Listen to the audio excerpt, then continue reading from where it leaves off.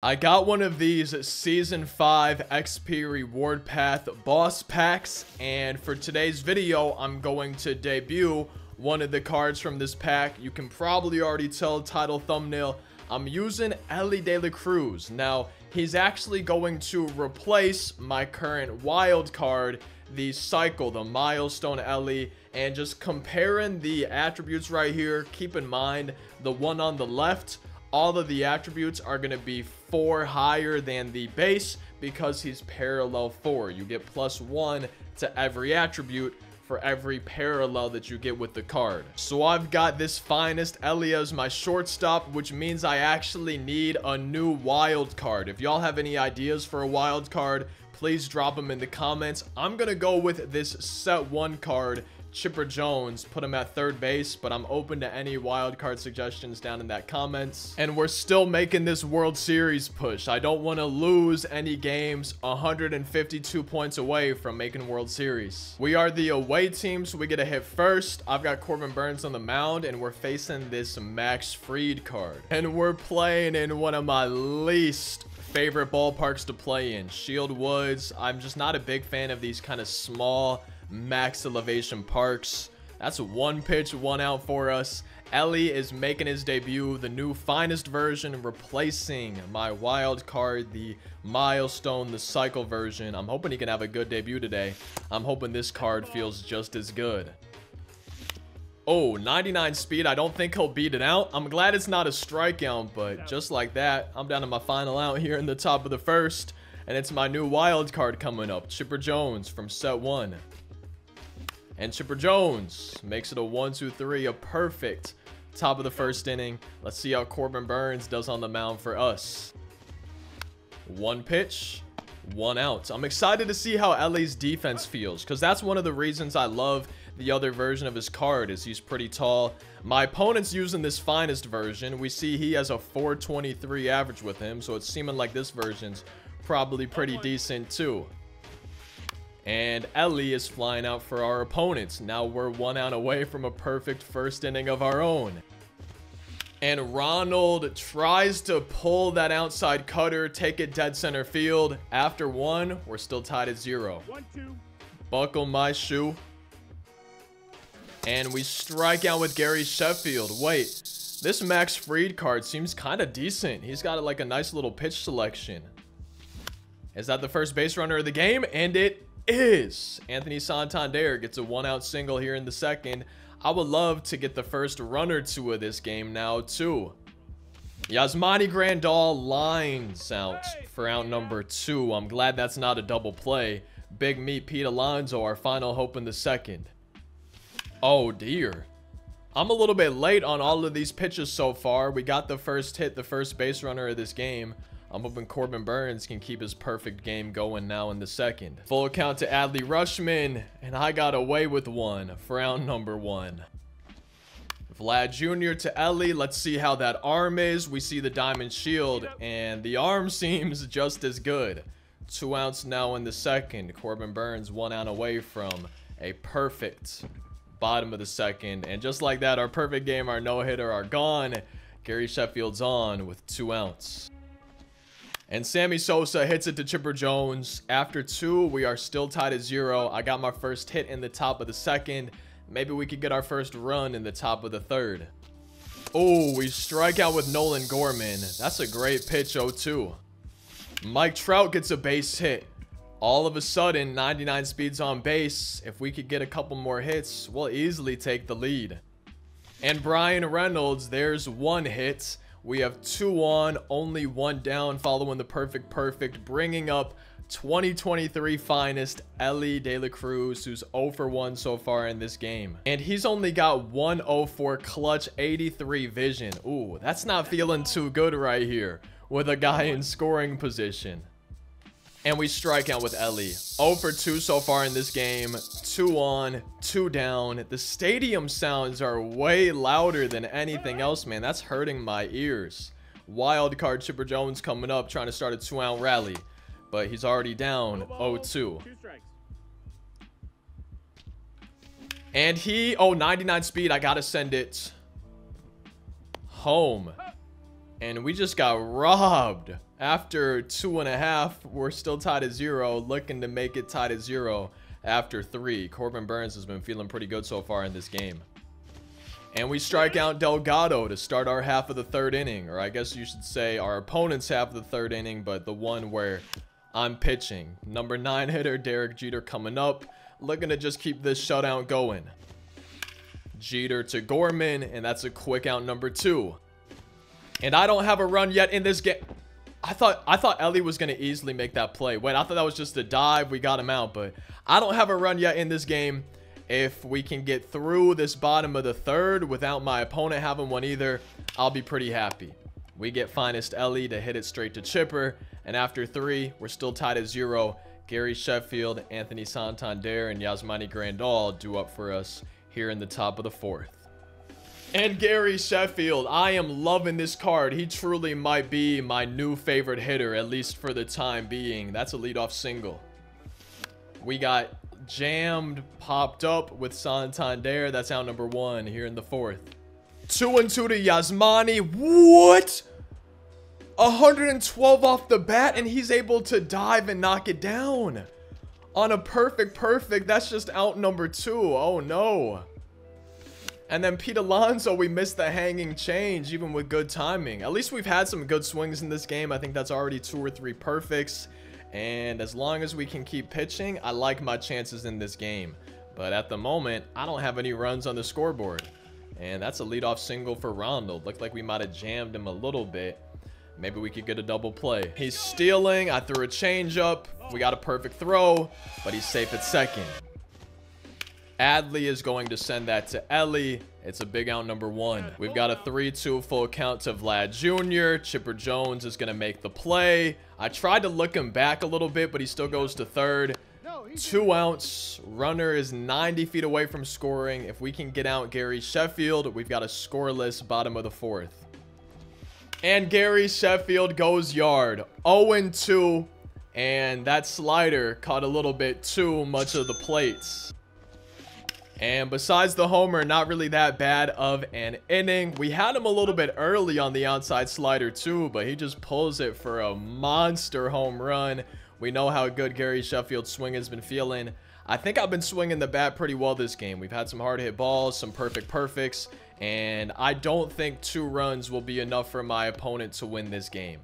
That's going to be a leadoff double for Nolan Gorman here in the 5th. Just like that, a home run of our own, and we would tie it right back up.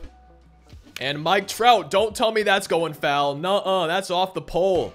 It's 2-0. Nobody out in the 5th inning, and we're back tied. Brand new ball game, I guess. Told y'all 2 runs was not going to be enough. And now we've got a full count to Brian Reynolds. Elly is on deck. And Brian Reynolds with another perfect for us. 81 speed. I think we hit it too hard to be able to get a double. I'm hoping Elly could come through and get his first hit of the game for us. It's an 0-for-2 start so far. A ground out and a strikeout. Still nobody down here in the 5th. We've got Brian Reynolds on first. And we strike out once again with Elly. 1 out here. My wild card Chipper Jones, though, is also 0-for-2. But he's not 0-for-2 anymore. He's replacing Elly as my wild card, so I guess that's good. The finest Elly replaced the other Elly, but he's not really doing as good as I was hoping in this game. Gary Sheffield coming up. Probably my favorite card right now. Like, anytime this card comes up, I just got a good feeling about it for his at-bat. Kenley Jansen, the first batter he gets to face, will be Gary Sheffield. We've knocked Max Fried out of this game. And Gary, man, on top of that cutter, we swung at a good pitch. We did not make a good swing. Winning by 2. Now we got 2 outs here in the top of the 5th.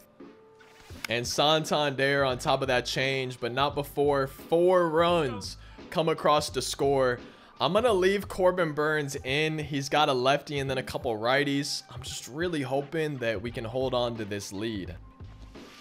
And we should be able to make this play. Nolan Gorman, nice dive, gold shield. It's out number 1 in the 5th for us. Yeah, Corbin Burns, that's what I'm saying, bro. What a play. Derek Jeter sends it to the same spot. That one's able to sneak through. Got him chasing a cut around side. And now we're looking for a double play following the 1 out single. Julio watches. Strike 3. 2 outs now in the bottom of the 5th, but look who it is. Finest Elly. For me, he's 0 for 3. For my opponent, he's 0 for 2, and we're trying to make him 0 for 3. And that's ball 4 to Elly. Missed my spot. The tying run is on first base. Go-ahead run comes up with 2 outs in the form of Ronald Acuna Jr., who on the first pitch just grounds out to Chipper Jones. After 5, all of a sudden, we're winning 4-2. Wait, that's a strikeout. Oh, I thought I just checked my swing pretty easily. And I really wish, because in the settings, you can turn the audio, like you can adjust the levels of the crowd, the announcers, sound effects. I really wish there was a separate audio slider for the stadium sounds, because those are the same ones as the sound effects, right? The crack of the bat. And I want the crack of the bat as loud as possible, but I also don't want those stadium sounds blasting my eardrums like that, because they're much louder than the game sounds. Even though they're controlled by the same slider, they're definitely not on the same level. Those stadium sounds are much louder than the crack of the bat, the pop of the glove. And we're doing nothing in the top of the 6th inning. I've struck out a bit more times this game than I would have liked.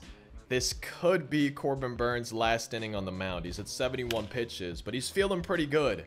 Really, besides a mistake pitch to Gary Sheffield, I'm liking how he feels, as that's 1 out now in the bottom of the 6th. And we strike out Vlad Jr., a big out number 2. Gary Sheffield is now 3 for 3 for my opponent in this game. That's going to be a double. I think he's only a triple away, actually, from the cycle. And following that 2-out double, a home run would tie the game for my opponent. We did jam him a little bit, had him late on the inside sinker, but he's in scoring position now with 2 outs. And Sammy Sosa on a slider ties the game. Maybe I should stop throwing sliders. That's what we gave up the 2-run homer on earlier, and that one's just nearly down the middle. And besides 2 2-run homers, both on sliders, it's been a pretty good game for Corbin Burns on the mound. Unfortunately, we're now tied at 4. Top of the 7th coming up. I want to try to take my lead back. And Mike Trout hits it pretty well, but Elly de la Cruz is really doing good for my opponent at second. It's still a leadoff single. The go-ahead run on base to start our half of the 7th. And Brian Reynolds is early. It only sucks to see because the Gary Sheffield homer for my opponent had early timing, but it happens. If we really want to be getting some runs, we got to get good timing or perfect timing. A little bit late on that one, and it's out number 1 here in the 7th. And Elly's coming up 0 for 3. He's going to be the first guy that Brusdar Gratero faces. We've got 99 speed sitting on first base. And I'm really struggling so far with Elly, but he's better versus righties than he is lefties, and we were facing a lefty to start this game.